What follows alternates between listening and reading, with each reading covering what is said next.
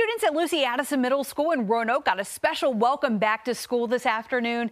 The first ever back to school block party featured all different vendors and shops. The nonprofit A Little Bit of Hope also donated more than $25,000. It wants to make sure every student in the division gets what they need to head back to school. But what's special about this block party? The children are the focus for fun. Not only will they get to have fun, but they get their entire back-to-school list done in one day. We're giving over 700 book bags out with the entire school supply list filled in it. That's incredible.